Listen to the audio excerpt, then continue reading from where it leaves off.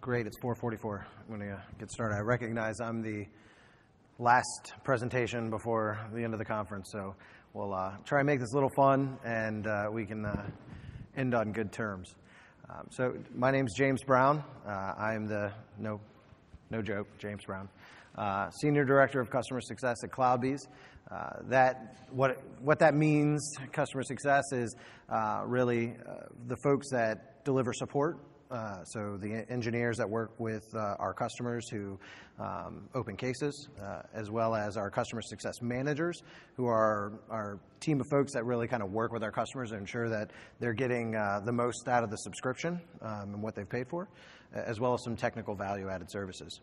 And the story I'm going to talk about here, Democratize Your Knowledge, is really one that our team, through being the journey our team took from myself being a pointy-haired manager saying, hey, we have to do something, through to getting it to a place where they were doing it and enjoying doing it, is really exciting and something I wanted to celebrate here at Jenkins World. So knowledge in general. We know there's tribal knowledge, there's information silos. There are things that we know that someone else has figured out that, surely I'm not the only person in the world that is having this problem, and, and it drives us crazy. And this knowledge as code, this path, was really created to drive an efficient delivery mechanism for those types of, for the knowledge that we gain in our day-to-day practical troubleshooting experience with our customers in the Jenkins world, to help not only ourselves become more efficient as an organization, but to help you as customers, as Jenkins users, grow and really kind of learn yourselves through the knowledge. So my promise today is really work to provide some practical methods for you to break down your own barriers to creating scalable knowledge, outline our practical experience in doing this as engineers, and hopefully reinforce maybe some of the things that you're already doing. Presumably you're all Jenkins users. You're probably all using it to deliver code on a day-to-day basis, and not sure that you're necessarily using it to deliver content necessarily, right? So the challenge that we were faced with was to derail the traditional silos from establishing in a rapidly growing company, right? So CloudBees, rapidly growing. Look, you're all a testament to, here at Jenkins World about, just what Jenkins and the community is driving and how quickly it's moving, that from a professional perspective, I didn't want our business to turn into every other enterprise technology company in the world that creates their individual silos of knowledge and operational units, and ultimately, in doing so, create value that maybe other open source subscription-based businesses aren't able to provide. Simple. Well, we'll get there. So, just really quick overview of knowledge-centered support.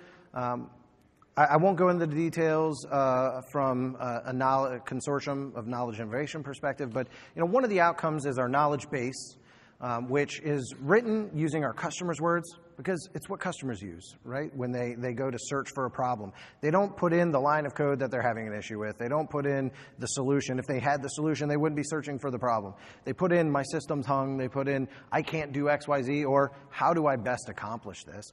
And this methodology in creating knowledge in those words enables customers to find that information quickly and efficiently. And ultimately, from a framework perspective, we kept it very simple. Why? Well, one, you don't want to read pages and pages of stuff to figure out something. You want to go, hey, this is my symptom. Here's the constraints in which it works, and here's the resolution at the end of the day. And to that end, we try to keep our resolutions succinct. We try to keep them visual if we can. We try to keep them in such a way that you can copy and paste a command. Certainly, I encourage you to test those commands before you copy and paste anything. But the premise behind it is we create this artifact that is a knowledge base that helps you solve some problem or answer some question. And then ultimately, the process is really about a solve and evolve loop where you continually leverage that knowledge and continually improve on it so it doesn't become stale, right, or out of date. So the journey began in 2014 for myself at CloudBees, December 2014, and there was one knowledge article. And it had existed for like a year. So someone had the idea to create knowledge, right, a full year before I had joined, and then created that one, and that apparently solved almost every problem that any customer had ever come into. I actually think, and for you Jenkins users maybe that have Windows agents, it was why not to use DCOM to connect your Windows agent to your Jenkins master. But anyway, that had legs. It's still out there. We still recommend not to do it in that way. And so I was charged with growing this, creating this value, creating this knowledge base, and then trying to have a team, because I'm not the most technical person, but have my team of technical people solving these problems do the same. And so after I put my pointy hair manager hat on and I went out there and said, create knowledge, they did. And about a month later, we had five knowledge articles.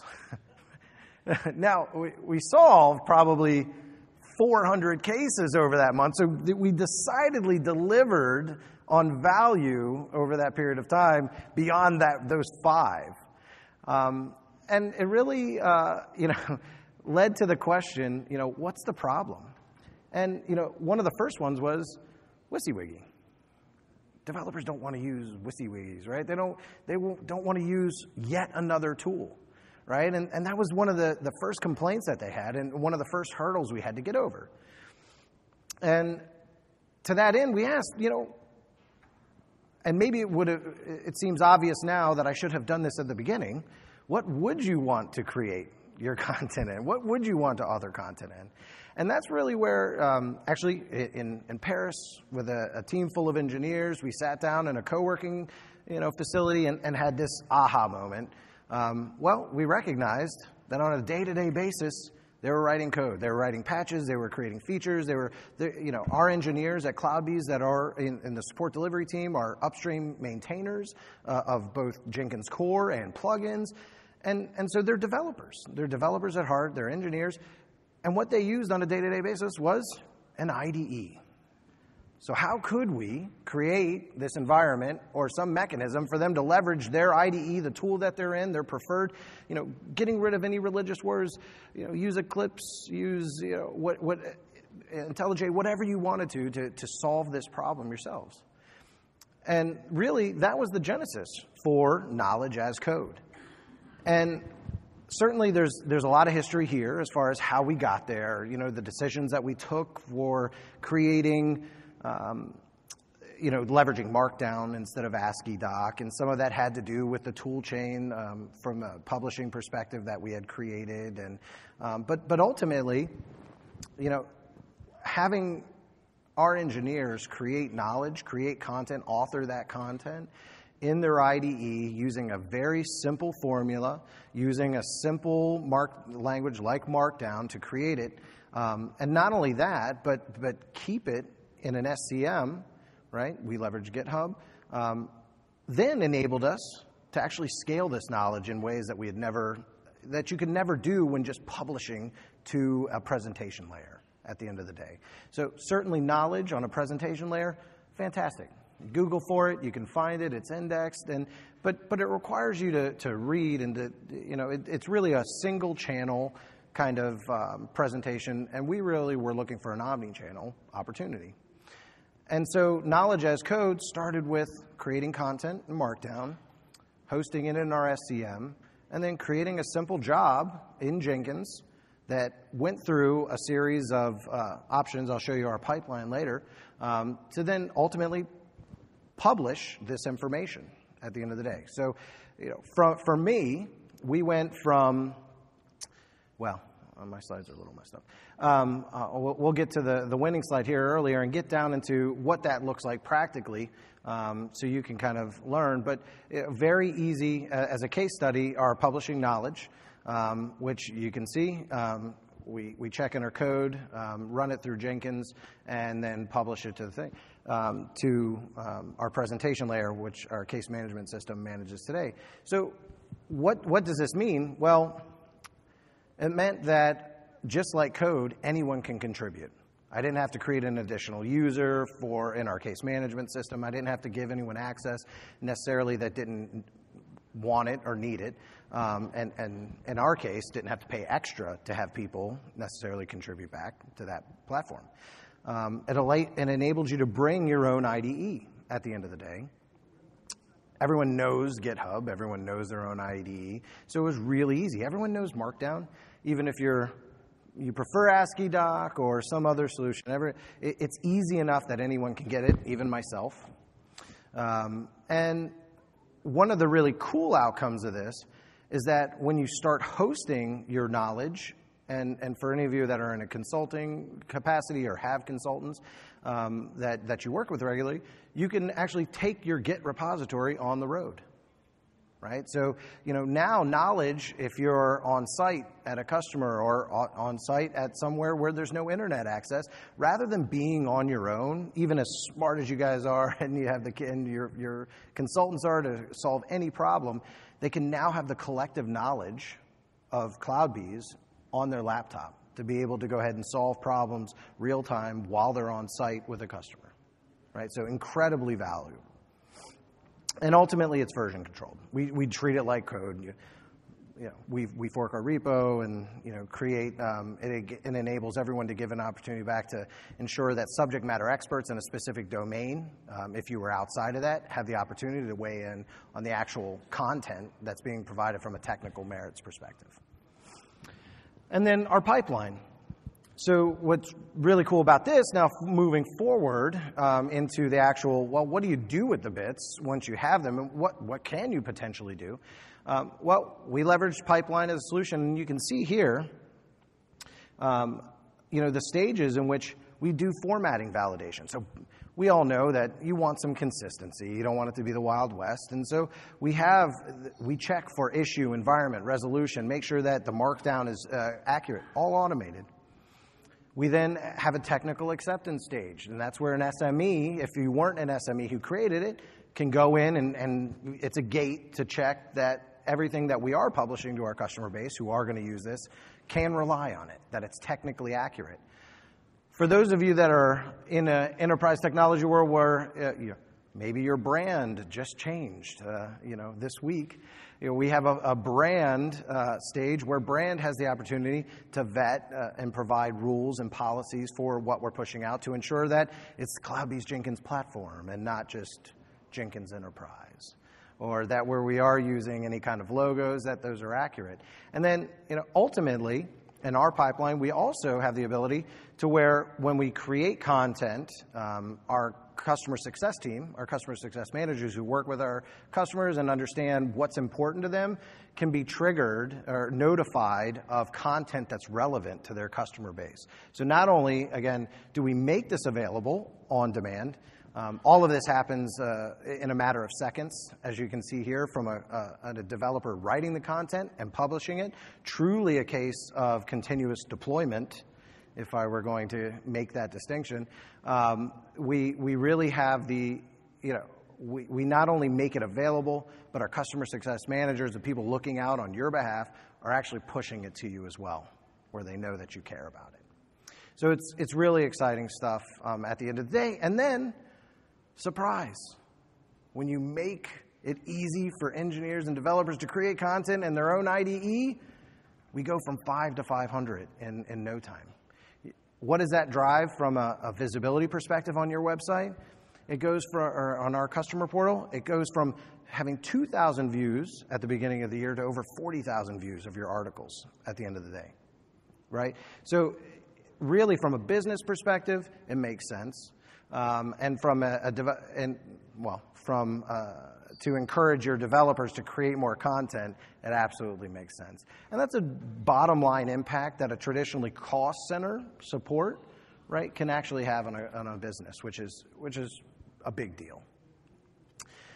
So I'll give you one advanced use case, and some of you, if you are customers, may or may have not seen this, but we leverage our knowledge in more than just a presentation model.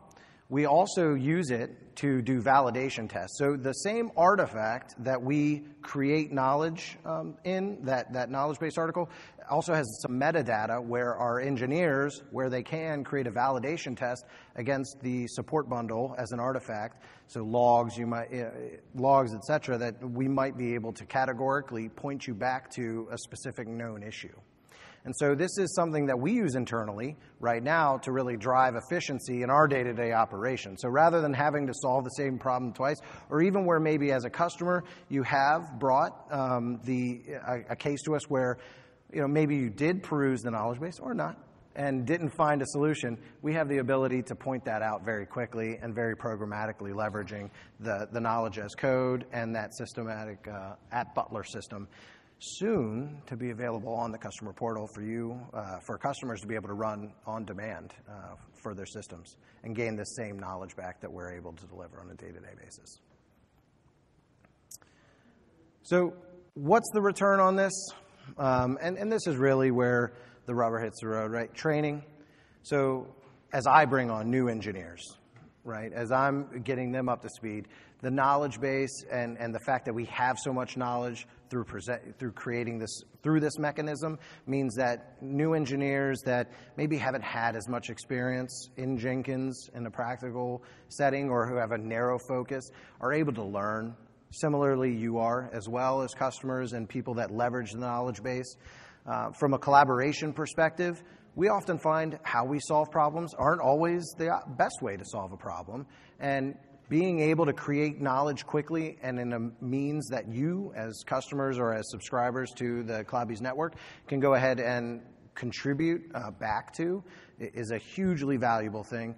And selfishly, from a support delivery perspective, case deflection, where customers can solve their own cases, that's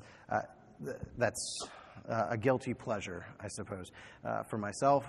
That said, I know as customers, you also don't mind. You don't have to talk to an engineer every time to solve a problem, especially if it's right there and available.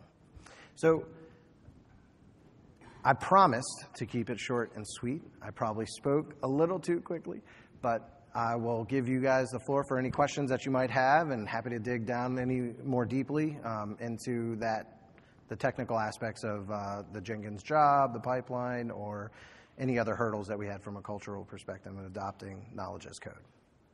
Any questions? Are you able to show us that slide here? Yeah, absolutely.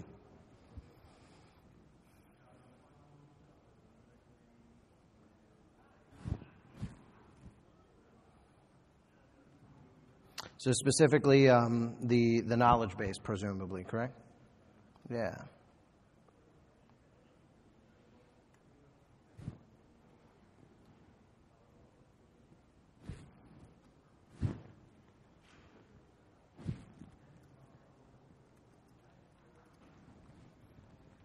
So this is go.cloudbees.com, the CloudBees network.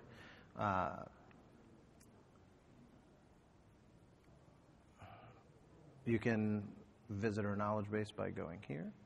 And where you start we break down logically our knowledge into a few segments today from I can't really read it, from there, CloudBees Jenkins Enterprise, Operations Center. We're going to start creating some more categories like pipeline specifically, where the metadata enables us to do this on demand. Yep. I could. So the classification of issues, is that on the engineers to know? Correct. Well, we create a tax. Yes, we have a taxonomy that they have, and our portfolio is small enough that it's not too difficult to grasp right now. But certainly going forward, we can leverage things through like the case itself to be able to populate that metadata to make it a little more as brain dead as possible anyway for engineers to create content. Yep. And so as an example,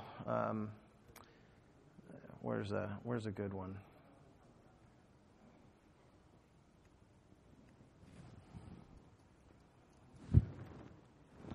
I think environmental wasn't the word I was looking for. Is that a word, environmental?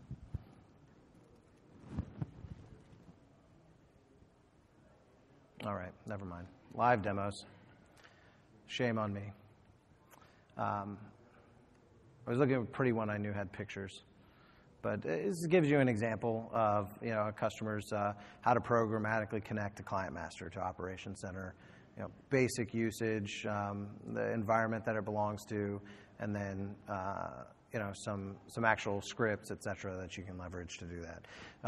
One of the challenges we actually had very early on was what were the pictures, publishing the pictures. That was a particularly onerous thing where they had to upload all the pictures they were going to use and do it all in one place. But the team, again, as engineers, they made it as easy as possible for themselves to be able to do this. And one of those lessons learned, I think in this case, we're leveraging Zendesk.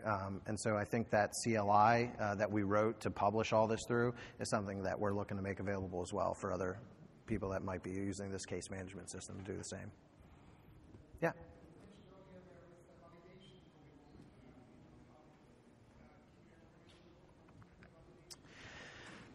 My engineers are probably a better person to do that at a technical level, but it's pretty basic. So when you write, it's Markdown, number one. So we look for things like the formatting, environment. Well, there's probably two validation pieces, but the actual content itself, we just look at the Markdown. So we know everything has, for a solution type from a content type perspective is issue, environment, resolution. It's got, hashtags for bold headers and where you have multiple lines, you have bullet points. So it does all that from a content perspective. But then the validation piece, so we have a tool chain in the background that is called, the brain is called Jarvis. The external service is we call @Butler, and basically they're anything from shell scripts, really any language you want to write in, generally any kind of scripting, Perl, Python, Shell, and what we do is as we solve problems, we take what we can programmatically based on versions, based on some logging, right? Very specific logging, to then tie that back. It's part of the metadata of the article, such that when @Butler runs and it does it, that's actually a Jenkins job as well. So I probably should have expanded on that, but it brings in a support bundle, which is an artifact that you can create. By the way, even if you're OSS customer, you're using OSS Jenkins, you can install the support core plugin, and I highly encourage you to. But we take that artifact back. It runs through a Jenkins job that runs through this all these tests that we've created manually based on all these cases we do. I say all these. It sounds like it takes like a minute and 20 seconds for it to actually run, probably 500, 1,000 tests that we've written so far, so known issues. And then because they're a single artifact, it gives us the ability to actually correlate it without really any thought whatsoever. So as we identify it, it already knows the knowledge article that it's part of and able to give that back, as in the one example that I provided. So we don't really treat them differently, and we're quickly moving in where it's all the same. So whether it's documentation, whether it's knowledge, whether it comes in through a support case or some other artifact. But the knowledge that we create very specifically, that is living, right? So we curate that. We know how many people have viewed it. We know how many people have left, from that article, presumably because it provided value, and how frequently that happens. So we curate this such that it's not very static, but how do you use it when, practically speaking, if you are a subscriber and you go to open a case, part of the system will go and search through all of the documentation and knowledge that we have available and provide you recommendations based on those, again, using the words that most people would use to actually search for their symptom, to go ahead and surface the right knowledge articles at a point in time where even, you're just about to create a case. So yeah, absolutely. End users can. I highly encourage you to. Today, this is probably so you're able to comment on these articles. In fact, there's some really great articles, which is making my case to progress our community, our subscriber community. So one of the things we at CloudBees don't want to do is compete, right, with the broader Jenkins community, and so we want to kind of deliver any features that might do something like that through a very narrow focus. In this case, we started with enabling customers and subscribers, and people registered to be able to comment on these types of things, but what we're seeing are full threads of conversations happening on a knowledge base article that particular aspect isn't surfaced up. Right? So it takes you to read through that and then go, oh, hey, here are 4 other ways that, these 3 other customers did it. So I'm excited to see that, only because it's progressing our agenda towards creating a subscriber community where, industries and enterprises can communicate with one another through the CloudBees network. Exactly. Right now, I keep the standards very low. At least from, we're relying as much as we can on the jobs themselves to validate and make sure that, things are right. So we do primers. But yeah, so again, really exciting. Like all of a sudden, knowledge can be created. Well, not all of a sudden. Knowledge is already being created by professional services, by solution architects, by engineers, by people that aren't traditionally in that support capacity where you expect this knowledge, in this narrow sense, right, from a solution perspective to come from. And so what we've seen is exactly that. Making this available and making it through, for someone to actually do in their own IDE and commit back to an SCM means a consultant who's on site at a customer who we all know inevitably finds some bug or finds some problem that they solve that we've never solved before. They write that article. When they come back, when they come home from that trip, they commit all of those things. And now all of a sudden, we've multiplied that knowledge beyond just those practical issues that customers raise for us through the support channel. But now that you get through the practical things that solution architects on a daily basis, solve for their customers as well as professional services folks. So, again, that channel and this knowledge as code mechanism has a multiplier effect on the value that you get from a subscription and what CloudBees is able to offer. That's exactly correct. So and for posterity's sake, the comments that people do make on these knowledge articles aren't version controlled, aren't checked back in and created. It's today a fact. But I also think it's because that's not necessarily the channel for that. I think for that conversation to be had, what I think where I want to progress is this being a platform into that community, into a forum where you can do more with that type of data than what you can do through this presentation model that we have available today. That's a great point. All right. Well, great. Well, thank you all for the questions. Have a great evening.